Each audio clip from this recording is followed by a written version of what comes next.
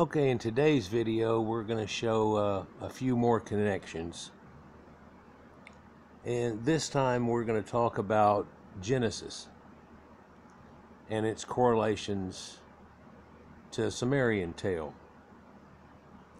Now there are a lot of parts of Genesis, and of course the Noah's flood comes from the Sumerian tale of Utnapishtim, where he gets warned and then told exactly how to build a boat. He set forth on the water, but it was only a 40-day long flood. Of course, 40 is a symbolic number for Enki, and he's the one seen here, but he's also the one who told Utnapishtim through a reed wall how to build the boat and to warn him. So that was the only reason he saved all of humanity. Kind of looks like a palm frond over here at the left that he's reaching out for, but that's actually a bird, like he's releasing a dove or a raven. In fact, in the same story, he releases doves and ravens, and then afterwards builds an altar and so on. And in the Sumerian tale, it tells you that the gods love the smell of burnt flesh, like they can't avoid a barbecue. And that's alluded to also in your Bible.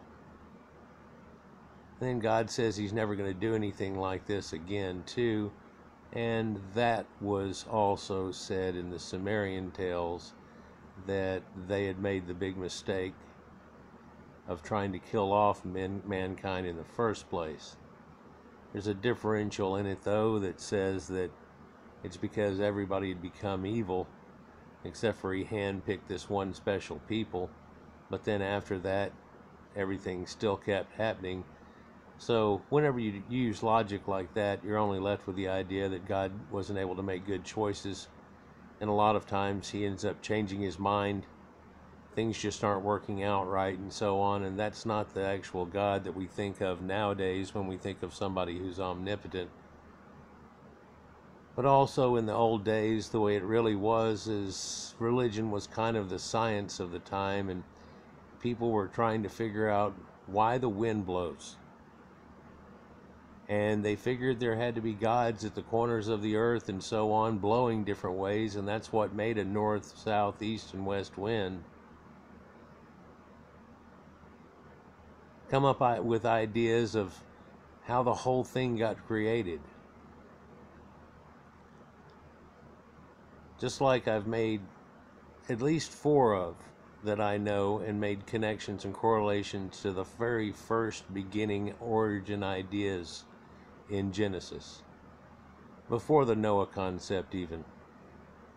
And of course we have Abraham and so on, and Abraham really just means Big Daddy. Yes, well, they tell you he's to grow in numbers and all these type of things, but it literally comes out something like that. Of course, that all correlates to ancient tales too, and what I've tried to show you here lately, because I have to do this in waves whenever I run through this, and sometimes it's better to let somebody stew on ideas for a while and then come back on it. Other times I'll hit you back to back with like, okay, you remember we were right here, here's something else, here's something else, here's something else. I think sometimes that gets to be overwhelming, and I realize in videos that I've got to go on and show you something different to keep your attention, but not to keep your attention like you lose attention on it, but the fact that you don't retain it or catch the gist of it sometimes. That happens all the time with this, and it's because I try to run over you with facts sometimes and do a fireworks show, and then I act like, do you remember the one that was purple and red? And you're like, what? So this ancient Sumerian tale that we're about to go into is another part of Genesis. Like I said earlier, I've shown you about 4 different versions of this and how that works out and makes connections. I make the hilarious comment sometimes to take a jab at Christianity and Judaism, if you will, and basically say, well, it starts out, and then you have a woman that grows from a rib and eats from a magic tree because a talking snake told her to, and you were like, oh, okay, and like that wasn't some mythological tale that you were listening to. Of course, some people try to overwrite that with the idea, well, that's just trying to look back at how it all started, and surely the tale didn't keep getting told, but how long has this tale been told? Well, it's as old as time. When people started keeping up with concepts of it, it goes back tens of thousands of years with the idea that people were coming up with how we got created. And it led on into a modern time, and now science shows us a total difference, and now people have a total different outlook on God. And quite often I make the comment that now all of a sudden God was the one that made the Big Bang, that we never knew even happened, and it's not even alluded to in that book in any way, for it acts like whenever the sun turned on, poof, everything started happening on Earth. Well, that's a sexual connotation too that they have, because there's a sky god father of heaven, and then the mother is Earth, because Earth gets impregnated with seeds and then sprouts up plants. Kind of like you'd think of as Osiris as being a father of that situation. But we all understand that this is Mother Earth. We understand Mother Nature and so on like that. Well, what impinges on Mother Nature? Well, it's something from the sky. Indeed, we believe now, a lot of people believe now, that we got certain elements and things from planets that had already started and perhaps even had life on them before, that had blown up long before. That's the only way we get the advanced elements of suns and things that blew up. So there actually were solar systems somewhere near us that reformed again like the pillars of creation. And they make the connotations in the Sumerian tale that correlates to the Bible that the first starting, everything was null and void. But if you'll look that up in Hebrew, it actually comes out to tohu and bohu, and that's actually a different way of actually saying Tiamat and Bahamut. Now, in one tale, this is a cosmic tale of something like the Younger Dryas event happening to us that they thought left us imparted with Kingu, which is our moon. In fact, in the little story, Kingu gets killed, and whenever Kingu gets killed, his face floats around and ends up forever facing Kia, which is Earth, which is Gaia.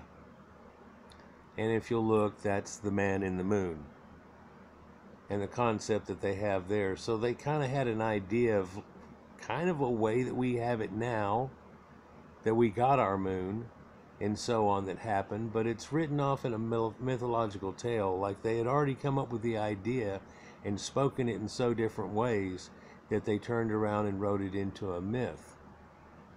Now, Sumerian myths are full of puns, and a lot of people don't understand it or get it, but the Greek myths a lot of times are full of puns, but it's basically based on the words and the way that words and word associations, but also in Sumerian, one word or symbol in cuneiform can mean a few different things.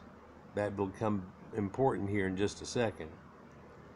But as I've shown in the Greek's Hand in the Bible in my recent videos, if you haven't seen them, take a look at them, there is that situation where they actually take a word's second or third meaning rather than its first blatant meaning and string a whole different idea out of it that means something totally different.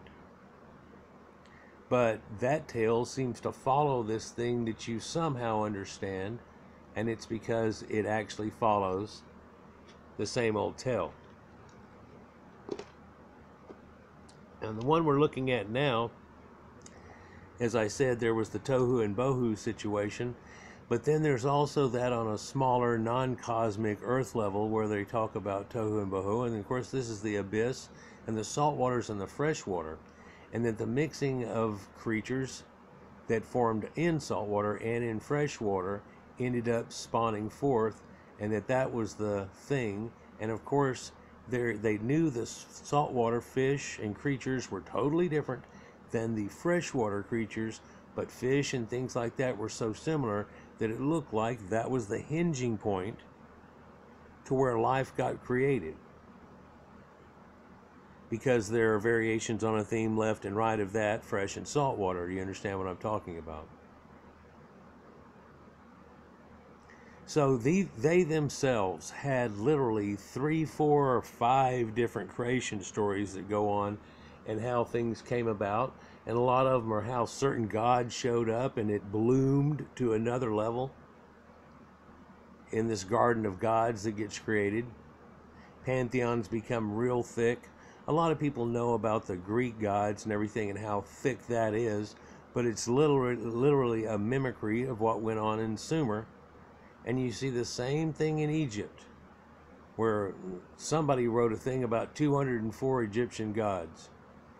And that's not, and like the subset is like, and that's not all of them.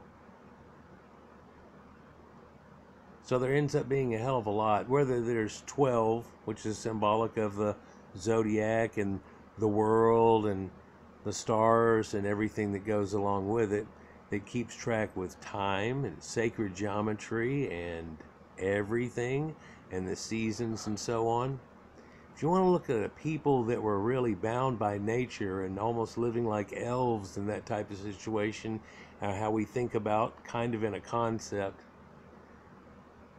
it's these people here, all the way up into a modern time. And some people make the effort, they say we no longer have that nature in us and everything, but we've truly encompassed ourselves now and realized the reality of it all, and we're trying to save the planet.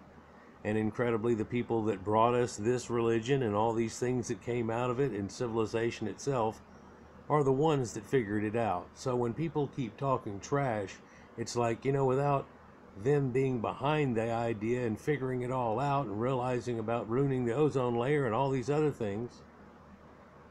Of course, in a modern day, they push that as an agenda and it gets far out of hand, but that's not what this video is about.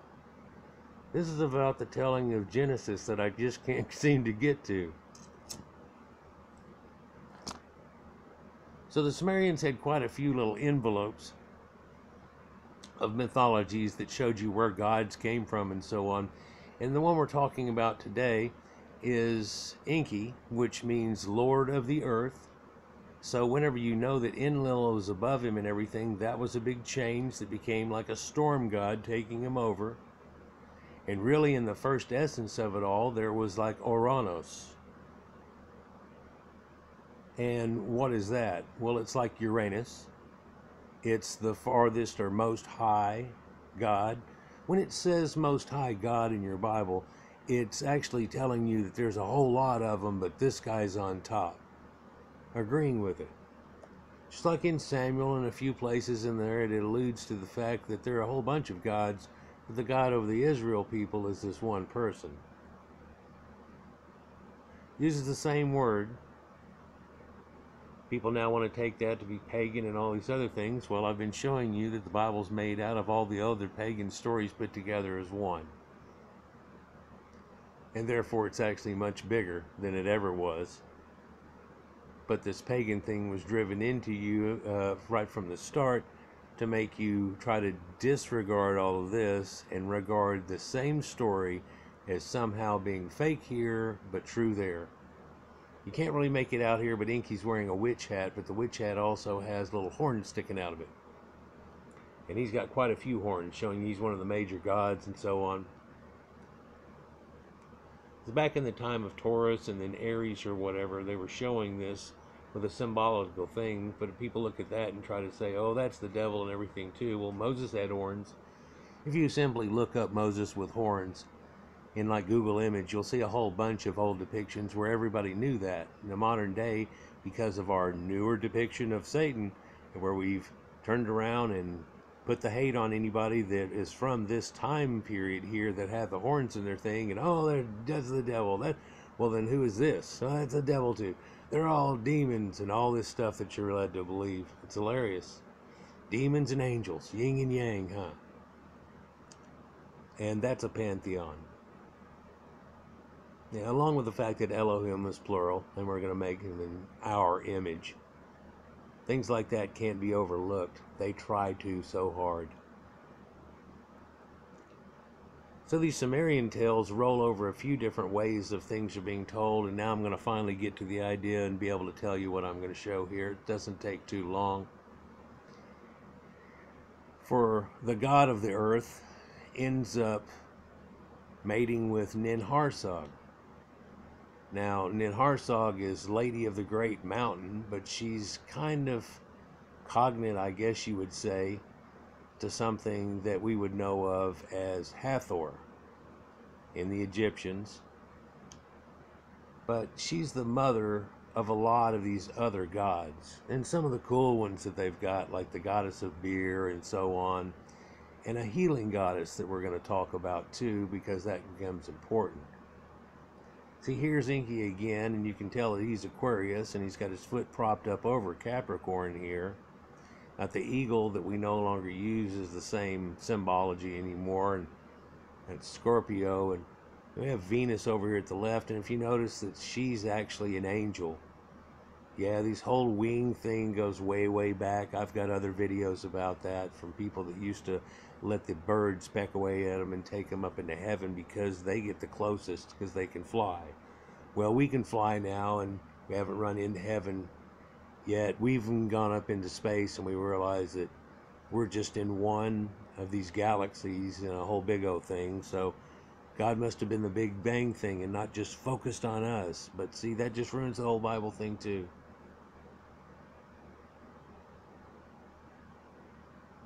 Science kind of ruins that idea, but now we try to have a God of the gaps in what's left over. But Ninharsag, Lady of the Great Mountain or mountains, big breasts, mother of all. Enki has relations with her, if you will, and in doing so, they create another goddess. There's a tree of life. And whenever they create these girls, they're the spitting image, are in the own image, are in the same image of their mother. So badly that it's believed that Enki, whether inebriated or not, did not recognize the difference as the children grew up real quick in the story. It's just all of a sudden, boom, they're in their 20s and 30s or whatever, and they look just like their mom, or just like their mom used to, or whatever. So he ends up having sex with this girl, and they have another daughter. And in the tale, this happens 3 or 4 times. It's a repetition thing. And in doing so, whenever they have that happen, then Ninharsag finally gets very mad about the deal. And if you haven't noticed yet, this is a real big connection to Zeus and how he all the time has this flirty thing going on. You see, because people back then realized that they're talking about gods mating and people mating, and that's a demigod thing like Gilgamesh and so on, and so you get that situation. Same way they looked at Alexander the Great or some of these human people that were demigods. It was kind of like a Jesus thing. But if you wanted to be gods, they have to end up breeding together, and because of what essence is and what they mean and what they control, that ends up making to where these two would be mating to make that. Sometimes it's not even the real wives of other ones, and they have to make up a story where she flirts around with so-and-so, and that made the god of the rivers, and so on. Because that makes sense. She got with the god of the ocean, and that made the god of the rivers. See how that works? I know people look at this and it's all promiscuous and weird, but it's basically like how that might work out. Think about it as being a pseudoscience idea on religion, if you will. So in this idea, though, what's ended up happening is whenever Ninharsag gets pissed off, the last daughter that this happens to out of the 3 or 4, she ends up telling her. So you can see this all has to do with astrotheology. I mean, they're telling a story right here, and then the background of the stars that are in question. There's Inanna's 8-pointed star and the moon. The star and the moon mean a whole lot of things, but whenever she sees her and that Enki's gotten a hold of her again, she tells her to brush the seed off of her. Now, whenever she brushes the seed off of her, of Enki, it ends up like Johnny Appleseed or Jack and the Beanstalk, and lo and behold, it ends up forming 7 new plants that are special. But in saying special, certain ones of these don't go together. If you put these two and these two like together like ayahuasca, it all of a sudden makes things happen. But these others become a poison whenever put together. You know that about narcotics and drugs and things nowadays, so it's probably pretty easy to understand that concept here.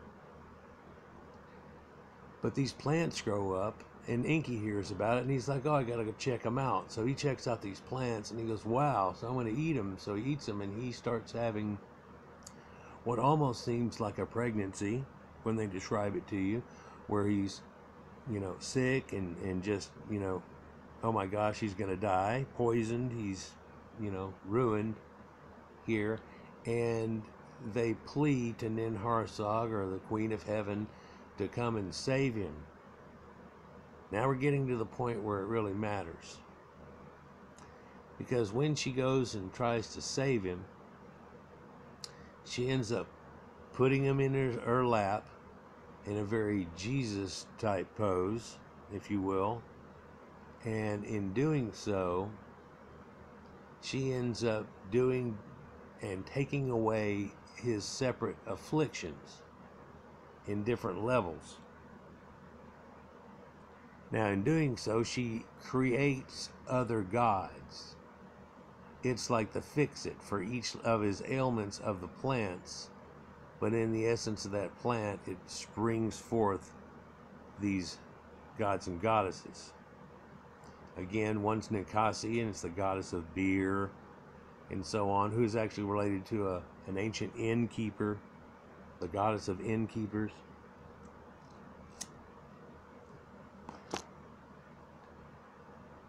We're back here at the very first of Genesis, so only a little of this sounds right to go with it just at this point yet, until you find out that there's that pun and that secondary meaning of words that I talked about a minute ago. Because one of the gods that she ends up springing forth is called Ninti.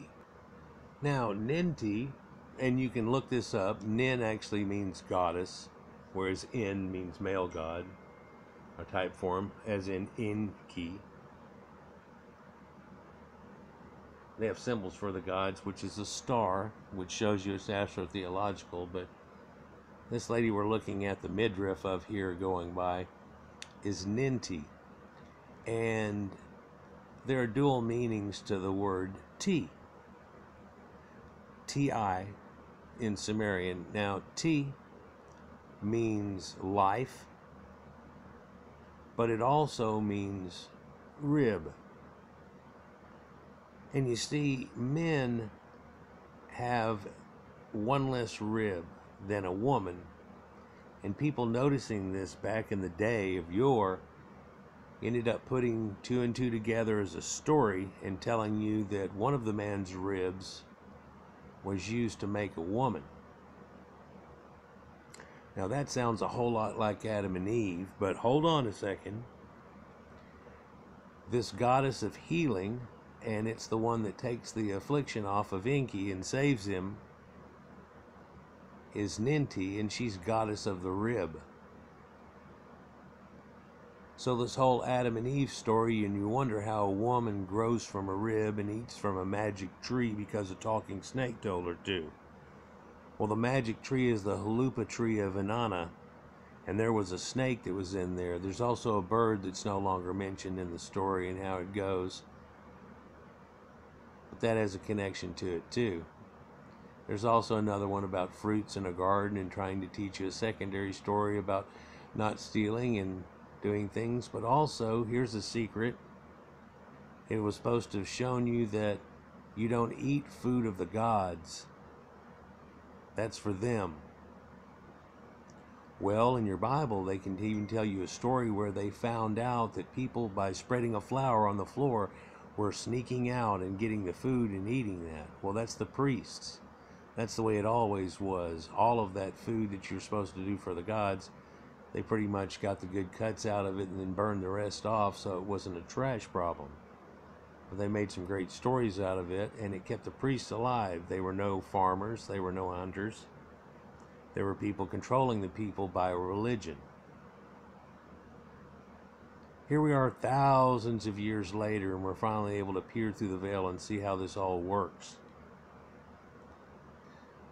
But Ninti basically transposes to, on the left, Lady of the Rib. But if you use the secondary connotation, this is Lady of Life, who was caused by a rib from Enki, not Adam. Now, Adam comes from the idea of Adamu, or Adamu, that the Sumerians talk about too, and we've done videos about that too. But this right here, on your right, is a picture of Enkidu, like Tarzan, being taken by Jane in the tale of Gilgamesh, and how she feeds him. She has sex with him for a period of 7 special days, and he used to be the friend of the animals, and they'd walk right up to him and saw him. In fact, where they found out about him was he was freeing animals from snares and traps and ruining those. And lo and behold, she turns him into a man.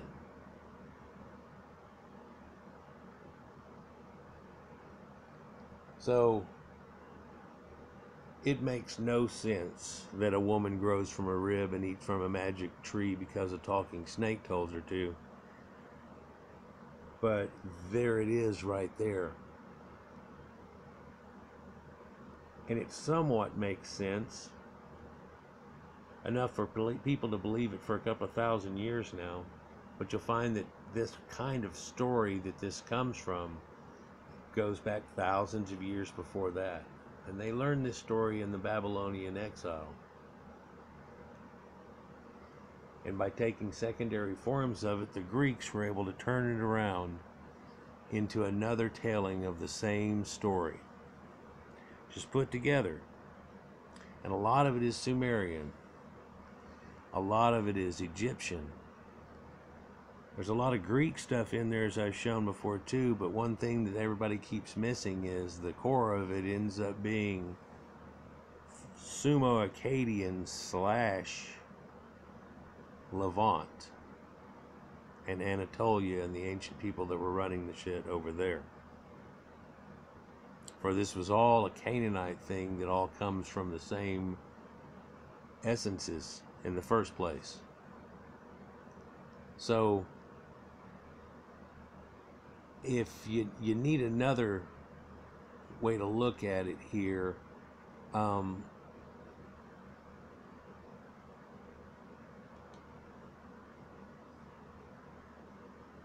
Java, which corresponds to Eve, which really corresponds to Hueva, which is an egg, which is the mother of all life, but also a play on words and a pun is the name we give her in a modern day as Eve, as being the mother that came before all. Are you following me? So the mother of life and Kava that comes out of here is Ninti, and she is Lady of the Rib, and she was created out of Enki, where he had gone into a deep sleep, and Ninharsag takes and removes one of his ribs, which creates her, and she ends up being a healing goddess. You can probably see a lot of the story in all of this, can't you? Kind of wraps it all together a little bit, and hopefully y'all can see what I'm talking about here and what it makes sense to. and that a lot of this is Sumerian. These gods that have these horned helmets and so on that you see up here. Where that comes from. When I was a kid, I started finding out about this, and I saw the Flintstones, and there was the Grand Poobah, and he had the buffalo helmet, and I was like, what's the deal with all this? And everybody thought it was just Vikings till I got into it a little more, and I'm like, what? What's the symbology behind it? It took years, and I had to find esoteric knowledge people and Gnostics pretty much turned around and said it was the age of the zodiacs. That's the reason these are bullhorns, and then later they're smaller and look like Aries, and there's all these connotations towards bulls, and then it changes to this connotations about lambs, and then all of a sudden it goes about fish whenever we come into the age of Pisces, and that's what you see Jesus with the Bible and doing the fish thing right off the bat, and it's still a symbol to this day, and people don't know why. Yeah, well, look at the symbols before that. They were Taurus and Aries, so here we go with Pisces, and now we're going back into Aquarius, which is one of Enki's signs, by the way. This is just one of thousands of connections, but I think it's one of the important ones because, you know, it's that very first thing where I hit a roadblock whenever I'm reading the Bible, and I'm like, what the hell is that supposed to mean, where the woman grows from her rib and eats from a magic tree because a talking snake tells her to? There's a lot more to this. Again, this is the fourth time, well, this is the fifth time in which I've hit this exact same subject from different ways, and each time I tell you there's more. And I'll tell you now that I wasn't able to hit upon everything in even those five that are just in this first part, in this first story, that are woven into a tale. That's again why it's so amazing. Let me know what you think downstairs, and we'll get on to the next showing of these connections. Peace.